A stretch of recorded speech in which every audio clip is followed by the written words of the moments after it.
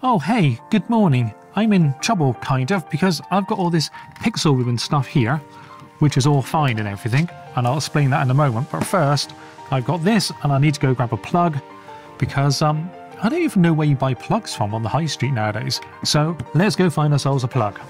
So this here is Shrewsbury Museum and Arts Gallery, and as part of the Arts Trail in a couple of months they're going to have an installation. And Jess asked me, hey Dan, you know how to control LED lights, don't you? And of course I said yes. Well, I guess I forgot it's Bank Holiday Monday because the hardware store is shut. So no plug for me today. So I guess we'll talk a little bit more about what's going on. Long story short, Jess got a deal on all this hardware and the ribbons and stuff, and I know there's a lot of different ways of talking to these ribbons.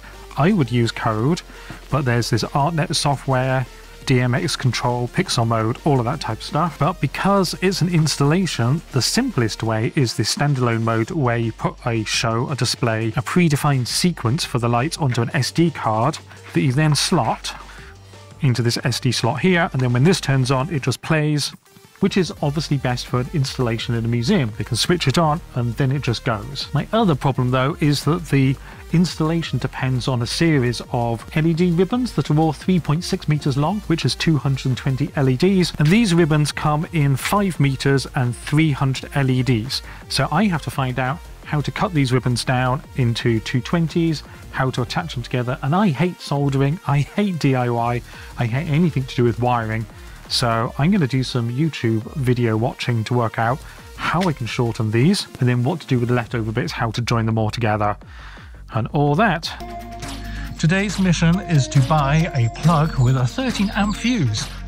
And it feels like that shouldn't be a hard thing to do, and yet I completely failed yesterday because there's nowhere in the town centre you can buy plugs. So hopefully having that plug will be enough to test out the lights just to make sure they work and I can wire them up properly. And then there's a whole bunch of maths to do.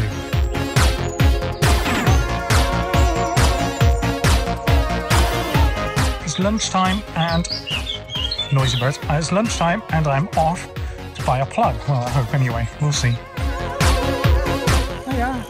Yeah, good, thanks.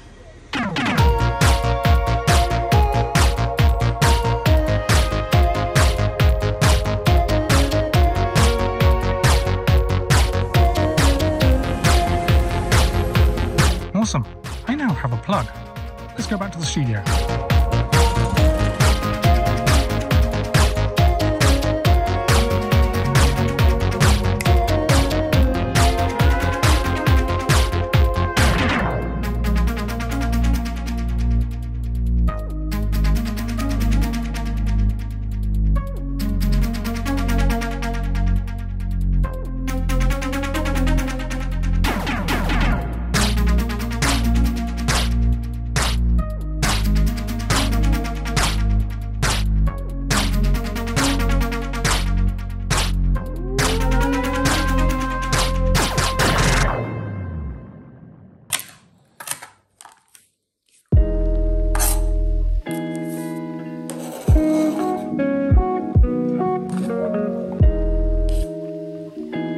So as expected, we've gone from being too cold, like a week ago, to being too blisteringly hot. Nearly, it's not that bad yet. Now, I haven't recorded any video today because I've just been doing more script writing. That's nearly done. Well, the first draft anyway. And I'm off to meet a friend in the quarry to talk about spirographs, I think. So let's do that.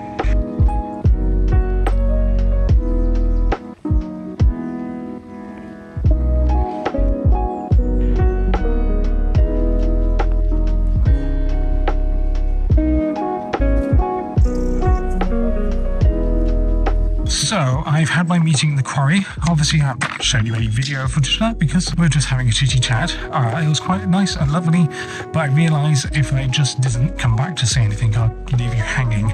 So, I'm back. I'm done for the day. I'm going to head back to the studio, pack up, and head home to have a relaxing evening.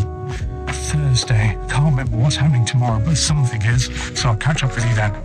Alright, so here's the update on this. The installation this is going to be for is a 12 foot by 12 foot or 3.6 meters in height, and it has lots of these vertically, but these are 5 meters, so they need to be cut down, and also I need to join them, daisy chain them from one end to the next one, but you also need to reinsert power every 5 meters. I think I've got all that covered, but that's what these are for. They allow me to switch from cut one of these down and then switch to this type of cable. So that's the first problem. So here there are 4 outputs, and each of these can control 1024 LED lights. Cool. However, the software that runs this runs on the PC. You're supposed to be on the same network to copy all the files over. However, it's got this handy SD card down here with a flip of one of these dipper switches. In theory, if I switch this on, this should start playing the first scene on this SD card by default. So what I did is I set up a virtual PC in the cloud, designed this light show, this is just a test one, emailed the file to myself, stuck it on there, and it all works.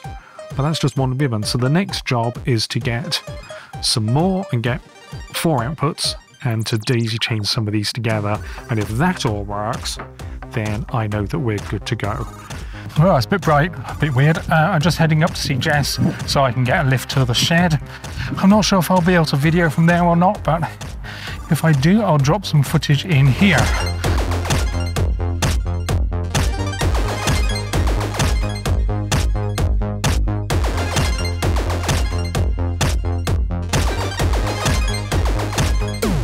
I'm in the echoey old studio, just checking in, finished the meeting. So we've decided that the build time for building this installation is too short for the deadline that we have. So we're going to push it until next year, which means I'm putting the light stuff on hold for a moment. I still get to try it out, and I still got to order some more light strips so I can actually check what I'm doing works properly. But the installation next year, which is like a little bit off my plate, which is always good. So yeah, I thought I'd run the update there. I thought it was going to be fun because I was going to be able to show you the whole installation process, but that's going to have to wait now. I'm calling it a day because it's hot and I need to go home. I need to cook some food, so we'll catch up tomorrow. I think I'm just going to leave all this stuff here till tomorrow. Right, bye.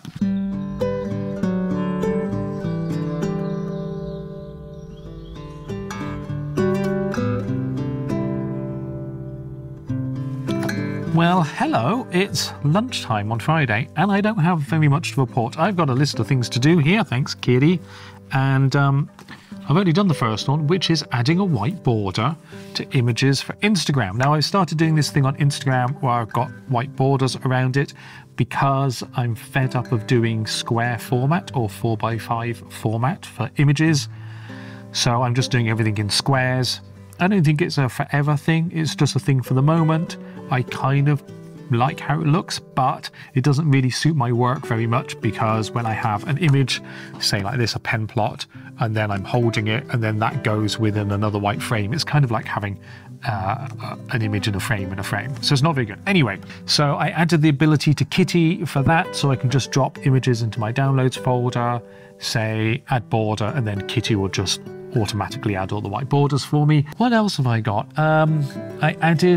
I've got timers on Kitty where I say, you know, stop work in 20 minutes, or I've got a meeting at 12 o'clock, where it passes like the time really quite well. But I've had a problem where I've been using it for 10-minute breaks, so I can do work for 50 minutes, 10-minute breaks. And that is, it pops up the alert when I'm sat at my desktop. It's just a very quiet beep. And then I can read it and it says take a break now, and I go sit over there to take a break, and then I don't know when 10 minutes is up because the music is quite loud and it just does a little notification on the console. So I've now added a much louder audible alarm. That's not very interesting, but it's just stuff that helps me relax, because in those 10 minutes I was basically just sat there going, I wonder if it's 10 minutes yet. Have I missed the alarm? Is it over 10 minutes? And now I can actually relax and enjoy the 10-minute break. And that's pretty much all to report. I was supposed to be doing some more stuff for zines. I was supposed to be drafting the last script that I need to do, which is a note about hidden line removal, handwriting optimization and fills on pen plotting. Rounds out kind of the first module of videos for YouTube about pen plotting, and I wanted to get all those scripts done. So this is the last one, then I'll have the first draft of them all done, and then I can do the next revision and get those all polished. Whew, I wasn't really expecting a chitty chat thing like this, but there we go. I don't have a clue what is in the videos for the week that you've just seen. I literally can't remember even what happened on Wednesday or Tuesday. So I'm going to grab some lunch now, edit this video, and see if anything I've recorded makes any sense whatsoever. It may be a disjointed video you've just watched, or I might have been able to smooth it out a little bit. No idea. Anyway, I'm going to go eat some food. I will catch you in the edit. Bye.